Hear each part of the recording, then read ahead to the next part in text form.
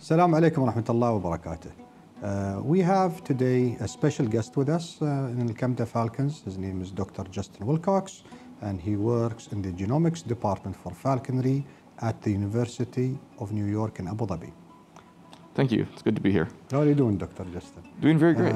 Thank you very much for agreeing to come over today and to discuss a lot of topics that have to do with the falcons, that has effects on falconry in a genetic level. Well, thank you for having me. It's always a pleasure to be here, and you have beautiful birds in a beautiful facility. Dr. Justin, you had invited me previously to come to New York University to give a lecture and a speech about falconry evolution, which I was very thankful for. So, Dr. Justin, let's talk about some of the research that you have been conducting at the New York University in Abuظbي in regards to falconry genetics, or falcon genetics. Yeah, so as we know, falcons are really miraculous birds, I think. They have some of the broadest geographic distributions of any birds, just as a genus or as a group of birds. Peregrine falcons have the largest geographic distribution of any bird. They're really diverse. It's one of the most diverse groups of birds, and they're actually really young. They kind of just came into being, and all this diversity is just sort of appearing very recently in sort of the history of the Earth and all that. So they're very new, they're very successful, and I think they're very cool birds from a strictly biological point of view, but then they're also really cool birds from a cultural point of view.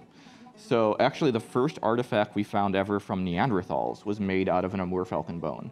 So humans have been, even before Homo sapiens exist, even before we existed, we had humans interacting with falcons.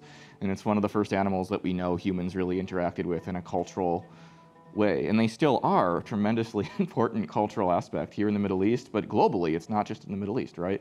So I think it's really an exciting topic. I think falcons, or any birds of prey in particular, has a significant value to all civilizations and to all cultures, spanning from North America and South America and every continent in the world. An eagle or a falcon as a top predator has always been a symbol of, what would you say, of power or of...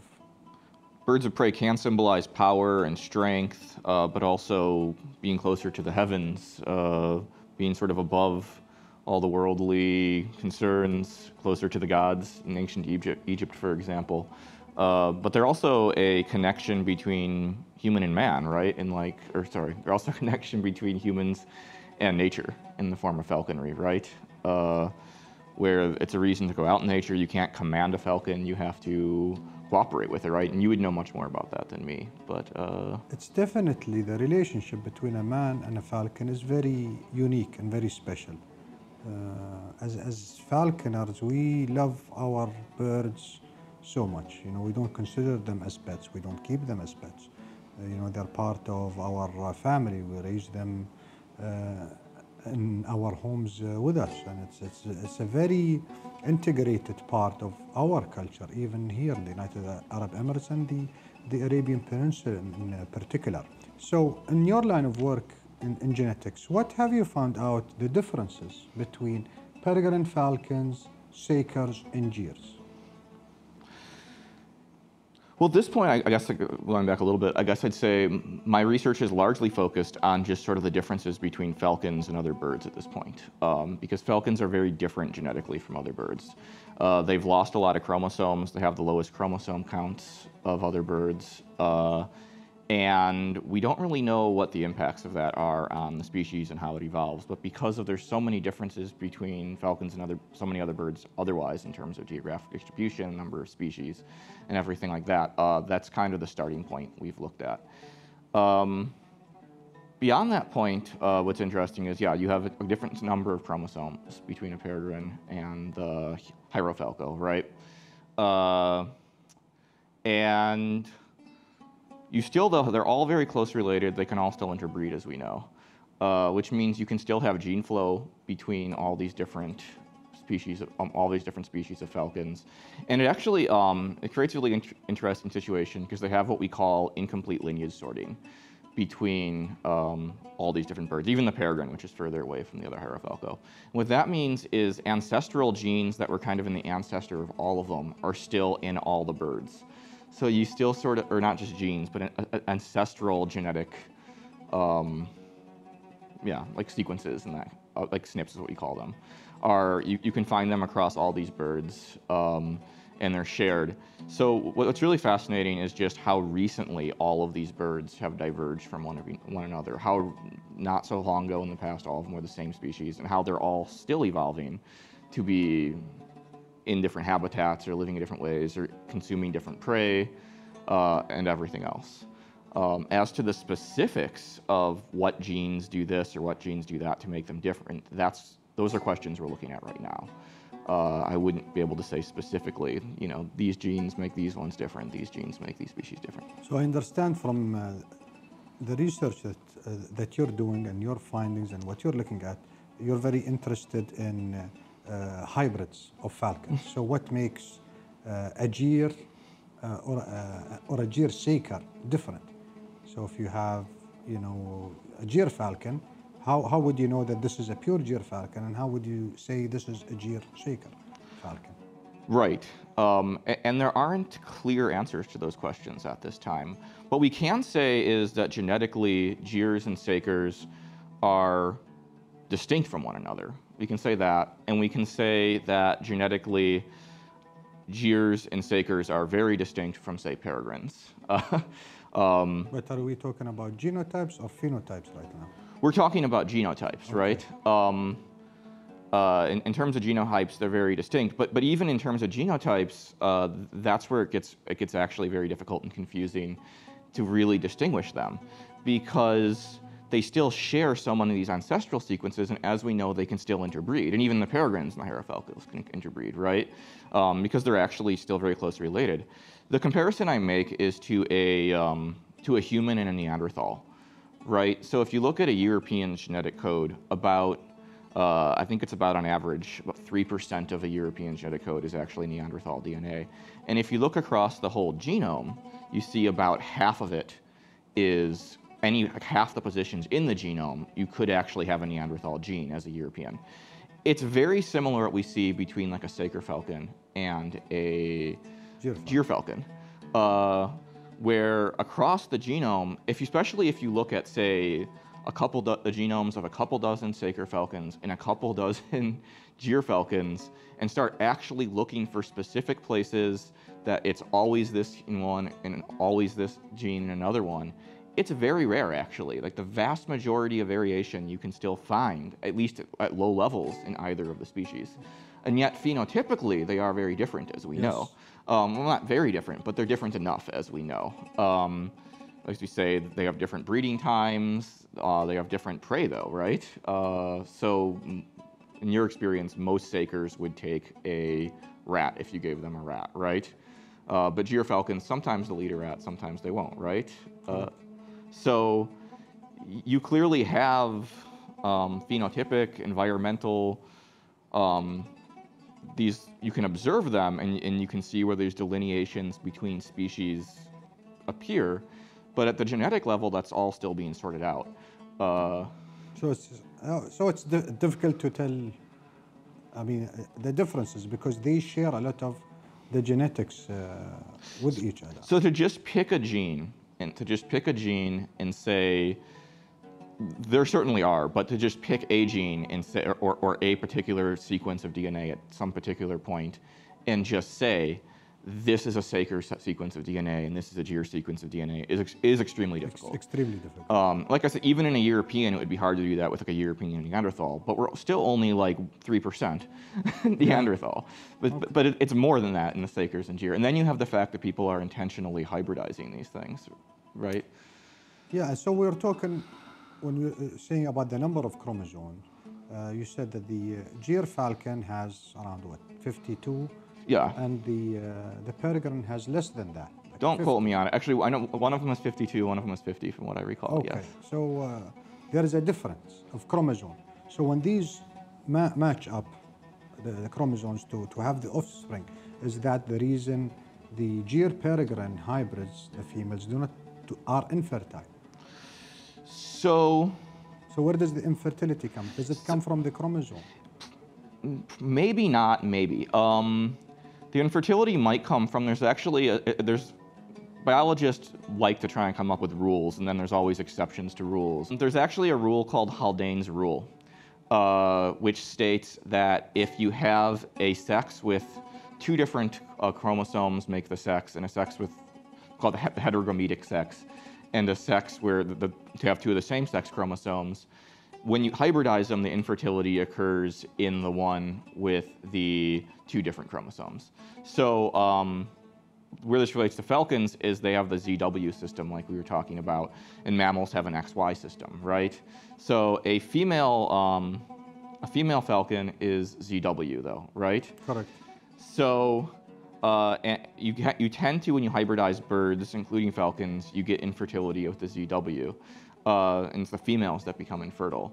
And in the in mammals, it tends to be the males, the XYs, that are infertile. But it seems to be a similar principle. And there are not super clear explanations as to why that is, but it could be an issue of sort of dosage compensation. But yeah, anyway, it could be a chromosome. It could be related to the sex chromosomes as well. Dr. Justin, with the available genetics in breeding, falcon breeding facilities around the globe, so we have a lot of the peregrines, we have many types of gyrs, sakers, and other falcon species as well. We have a huge diversity of genetics that we can selectively breed specific trait in falcons. And as you know, falcon breeding has only started in the 70s. Right. That's not a very huge time for selective breeding to create something unique or something that's bred for a specific purpose yet. So what do you think about maybe bringing in wild genetics back into a selective breeding project? What effects would that have? I think you'd be regressing the selective breeding that's taking place. We don't actually know at this time what sort of genes and loci have been under selection, but still 50, 70 years in terms of other domestic animals, it's time for something to happen. If you bring wild birds in, what you're going to have is introducing wild alleles that are not suitable for captivity, basically, or wild genes that are not suitable for captivity, and adding these into the stock. So if you have the phenotypes you're looking for in captivity now, breeding in captivity, which you do, you can selectively breed for those. You don't need to go into wild stocks and pull these out. Perfect. Dr. Justin, the research you're doing at NYU is very interesting, and it's very intriguing as a falconer and also for breeding facilities, because choosing the correct genetics for a breeding project is not an easy matter. To know exactly what to keep back, the traits to breed, and then we have to use the research and work that you are doing in the university to make an informed decision in breeding projects for the future. Yeah. So tell me a little bit about the genetics, the selection, and what the work that you're doing.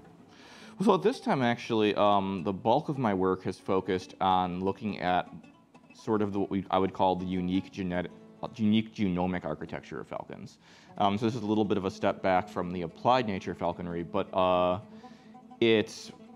falcons actually have a very peculiar genomic arrangement. It's very different from all the other birds, and so my work is really focused on what makes that different and kind of what makes a falcon different from everything else in genetic level. Moving forward, though, and work we have already begun is looking at really, like I said, the species differences and what's making these species different from one another. But there's a whole big question, just a broader question that needs to be answered about captive falcons versus wild falcons, like you raised. What is actually happening? So dogs were domesticated tens of thousands of years ago. Cats 10,000 years ago or something. I think turkeys even was 2,000 years ago. And falcons? And falcons, it's domestic. It's happening right now as we can see it. We can actually watch falcons being brought into captivity, being brought into breeding facilities now. And so this isn't just about my research. This is something just to understand this whole nature of how domestication works and this whole nature of human falcon interactions, which is, like you said, they're not pets, they're not dogs. It's this whole kind of unique type of relationship. So I think it's really just such a fascinating question to be looking into and seeing what is, and it's happening in our lifetimes, and genomics provides a solution to understanding what selective pressures we're seeing and how a wild falcon is different than a captive falcon. So what's happening now and what we can do in future. Right. It's very interesting, Dr. Justin. So when do we expect to see some of these works being published? So, well, you can expect a paper on falcons and the differences between them and other birds and sort of their unique genomic architecture, very basic science soon. And on some of the other issues, I'm not going to say everything I'm working on right now, but on broader questions of just falcon genomics, expect more papers following that soon. If we have the people that are interested in seeing your work or waiting for the publication, where can they go to find out more about your work? I mean, they can talk to me at New York University, Center for Genomics and Systems Biology. I'm happy to discuss my work anytime. I appreciate it, Dr. Justin, for coming over. It's always a pleasure. And I hope that people have taken the important points. I know talking about genetics is not an easy matter, especially for people that are not in the science field, but to understand the concept.